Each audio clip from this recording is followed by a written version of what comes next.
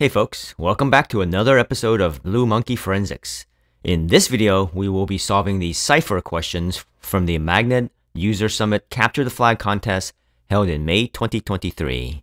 The Cipher series of questions are all about decoding messages and files. For this video, I'm going to be using mostly two main tools as recommended by my CTF idol Kevin Pagano, which are Decode.fr and then CyberChef.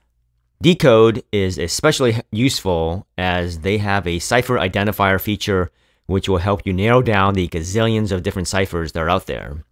You can access that at Decode.fr. CyberChef gives you ready access to tons of decryption and decoding algorithms in addition to other tools which are really useful for forensics like hashing, date and time conversion, etc. You can access CyberChef online at icyberchef.com, or you can download the tool and then run it natively on your own machine. Let's get started. Question 1. Salads are for the chumps. Alright, I've done a few of these CTFs, and every time they mention salad, there's probably a Caesar encoding involved. So I head over to Decode.fr, and then select the Caesar cipher, and then I paste in the encoded message. And you can see here that I left the default decrypt on brute force. And then at the top of the list is something that makes sense, and hence the flag for question number 1. It's me, Mario! Question 2. Typing out all these questions. And we are given the clue of this gibberish set of letters. And this took me a while to figure out how to start. Staring at that clue, I saw the words finger and shift, so I figured that's got to be something. So I typed in finger into the search for a toolbox for decode and took a look around, and there wasn't really anything interesting here. Then I typed in shift, which came back with a good number of possibilities. The first one is shift cipher, which I clicked into, and it didn't look like anything fit here. And then I tried the keyboard shift. And I love tools that have automatic detection, so I just hit decrypt, and the very first item that comes back with something that makes sense is the key. And I tried it and it worked. So basically the flag is, this is the flag, all in lowercase and no spaces. Question 3. The Earth's rotation really makes my day. So once again, we're given a bunch of alphanumeric characters and punctuation symbols. And reading the clue again, I keyed off the words Earth and rotation. In the Decode website, I typed in the word Earth and did not see anything that would be of interest. Then I typed in ROT, because I know there are rotation ciphers, and I chose the ROT cipher. Once again, just using the default settings, we get the top results that come back with what's the password without the letter A. Question 4. I like the trailer for this movie. Can't wait to see it in theaters. And then there is a JPEG file for download. So after downloading the JPEG and taking a look at it, it looks like a movie poster for the Puss in Boots movie. The word trailer triggered as a keyword in my brain, so I decided to check out the hex dump of the file. In my Linux terminal, I did a XXD on the JPEG file, and taking a look at it, scanning down to see if there's anything interesting. Starts off with FFD8, which is the header for JPEG, so that looks normal. And as I go through the file, get all the way to the end, and I notice that it does not end with FFD9, which is usually the footer or trailer for a JPEG file. So I'm kind of scanning back a few lines, and I do see the FFD9 signature just before the hex offset of 921B. So I use the DD command to read in the movie.jpg file. And then I'm going to set the block size to 1. And then I'm going to skip 921B worth of characters. And I'm going to use the bash command line to help me with the math of converting hex to decimal. Otherwise, I would just basically have to use external calculator. The syntax is $, open parentheses, and then 16 pound. and then put in my hex value of 921B, and then end the two parentheses. And then lastly, I'm going to write out the output to a new file named trailer.bin. And looking at the resulting file, I see that the last two characters are equal, which from my experience means that the data is a base 64 encoded data set. So I use the base 64 decoder.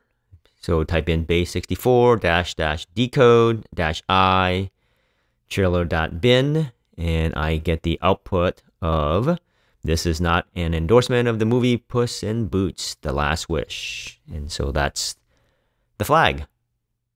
Question 5. Sometimes it's nice to just stop working and search the internet for good memes. And once again, there is a JPEG attached to this for download.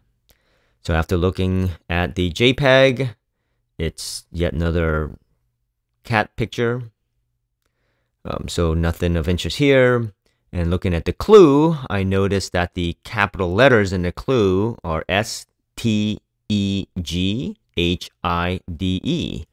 And I know that this is a tool used to hide and review data within JPEGs and BMP files and WAV files and .au files. You can download the code as steghide.sourceforge.net. They have a Windows version, and they also have the RPM package for Linux. Since I'm using the Kane Linux distro on a daily basis, I'm lucky that steghide is already available on that distro. So I go to my Kane box and I just type in steghide extract-sf to look at the file, and then read in challenged.jpg. And the program asks for a passphrase, which I didn't have, so I just hit enter. And lucky enough, the resulting file is named message.txt. And looking at the file, I see that the flag is 11 is more than 10. Question 6. As long as more than 0 people enjoy these challenges, I'd be happy with that. So the clue basically says, I really enjoy the Blue Monkey Forensics video on the last Cipher questions. If you enjoy these challenges, let us know. Hey look, I got a plug about my videos. Thanks, Jessica and friends. Like most people, I thought, oh, I gotta go watch one of the old videos and see if there is a clue in there. But after rereading the clue again, I noticed the capitalized words is basically 0 and width. 0 width is basically a non-printing character, which is commonly used in computerized typesetting for some complex languages like Arabic and Japanese and so forth. And it is also used in steganography to hide information amongst plain visible text. And this technique involves converting plain text into binary data, then converting the binary data into a string of 0 width characters, which are essentially not displayed on the screen. And for this question, I'm going to use an online revealer at https://neatnick.net/steganographer. So I copied in the clue of I enjoyed the Blue Monkey Forensics video on the last Cipher questions. If you enjoy these challenges, let us know. And pasted that into the public message box. And then I hit de-steganographize. And voila, I get the flag. This is the full flag in pseudo-leet speak. Question 7. People online keep telling me my style sucks. And then there is yet another cat file to download. Anyway, once again, I looked at the clue, and what struck me was the capital letters OSS.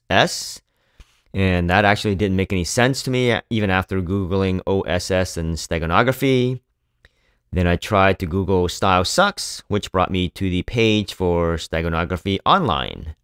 From here, I clicked on the Decode tab, and then I clicked on Choose File to bring in the cat2.png file, and it revealed the hidden message, which says, "You have made it, mate. Good luck." Question 8. Rapidly making my way through the Machete Order. The clue is a string of alphanumerics ending in an equal sign. And once again, that is usually an indication of base64 encoded data.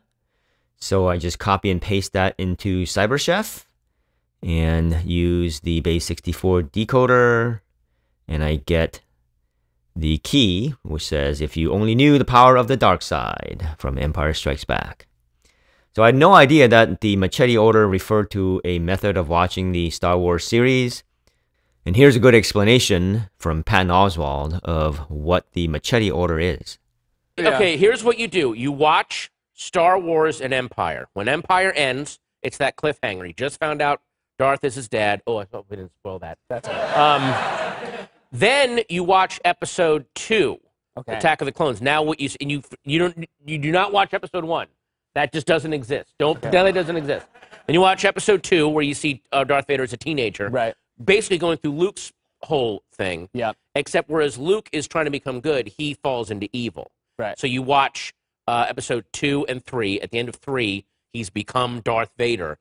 Then you watch Episode 6, Return of the Jedi, when Luke then redeems him and rescues his dad. There you go. And it becomes this amazing emotional journey. It's called The Machete Order. I didn't make it up. It's online. Question 9. Sometimes I wish we could visualize music. And for this one, there is a WAV file to download. And so, of course, the first thing I did was to listen to the WAV file. And bam, I got Rickrolled.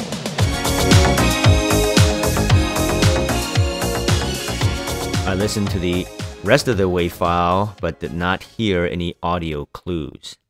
So I opened VLC and used the audio visualizations and then played around with the different choices. And the one that was of interest was scope.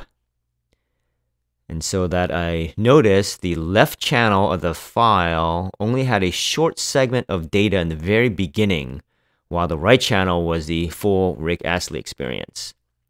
So then I used FFmpeg to separate the file into a left channel file.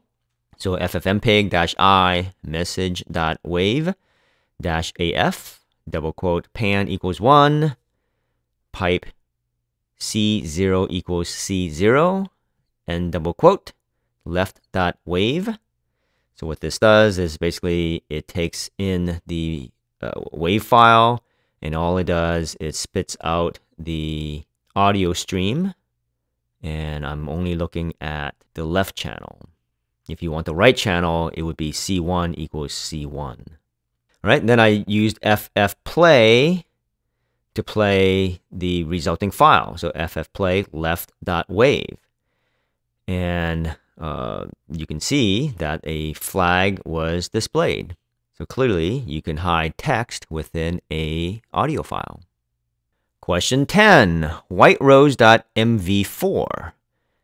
And there was a .flac audio file to download.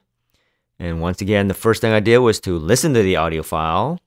I already got Rickrolled earlier, so what's the worst that can happen?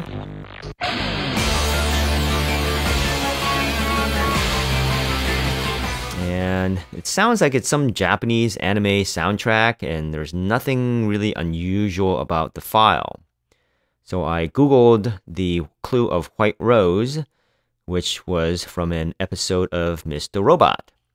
Apparently the character Elliot embedded encrypted information in audio files, which he then burned to CDs. Yeah, that wasn't that long ago that people still use CDs for music. How fast things change.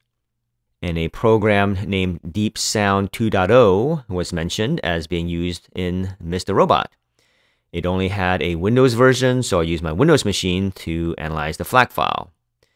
So I downloaded the Deep Sound program and then launched it.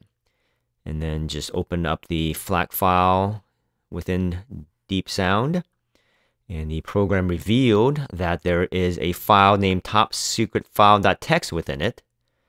And opening that file, we see the contents, which is the flag. Wow, you found another flag. Keep up the great work. So here we see that this is another method of hiding a text file instead of just text in an audio file. Question 11. Cobalt Strike. A necessary evil? And then the clue is a stream of alphanumeric characters ending with the double equal sign. So I know this is a job for base64 decode. So feeding that into CyberChef and using the base64 decode yields something that looks like a PowerShell script. This is where I got stuck, as I wasn't sure if I was supposed to run this PowerShell script on my Windows machine. I stared at the PowerShell code for hours trying to figure out what it's doing without running it. It just seemed a little risky considering that there is actual encoded information here that I have no idea what it does. So after a few hours, I decided to give up on reading the code and then just consult the great Google. I looked for Cobalt Strike and PowerShell, and I came across a website that analyzed Cobalt Strike PowerShell payloads, which is this section here. And one of the things that I was missing was that you need to perform a binary XOR with a key of 35 to decrypt that blob. So within CyberChef, I copied out that blob and started with the from base64 formula. And then I added the XOR function with the key of 35 in binary. And if you look at the very bottom of the result, I can see some legible text, which is the flag of you found the C2. All right, so those were my methods for solving the Cipher portion for the May 2023 Magnet CTF. This CTF had a few questions on encoding, which were solved by CyberChef or Decode. This CTF also had a few questions involving steganography in text, pictures, and audio files, so specific programs were used to break out the hidden messages. Hope this was useful to you. For more videos on Capture the Flag walkthroughs, watch these videos here. Make sure you click on the blue monkey to subscribe. Thanks for your time and happy hunting.